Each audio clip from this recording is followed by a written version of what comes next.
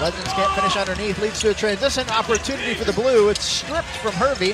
Diallo gets it, misses once, misses the putback, right to Hervey. He's fouled, and an and one. As we see the misses there, then Hervey just right place, right time, and the ball, sort of another lucky bounce we saw. Back to Keith Hornsby. Nice drive, pull up for the long two is no good. Diallo another board, and he's gonna bring it down himself.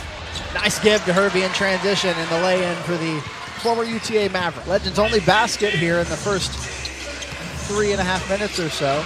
That opening basket by Xavier Johnson as Hervey hits the three. Gives it up for Hervey.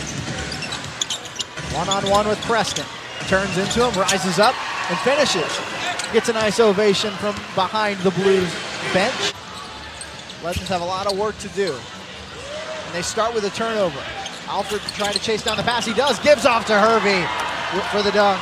And Hervey gets a big cheer from behind the blue bench. Amadou Diallo still your leading scorer with 18.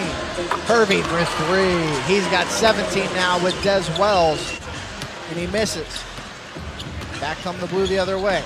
Behind the back, Alfred to Hervey for three. He's got 20 in his return to the Dallas-Fort Worth area. McDaniels passes up the three, gives off to Hervey. He's got an easy dunk, and Kevin Hervey, 22 points as a part of that. Kevin Hervey inside, rolls it home.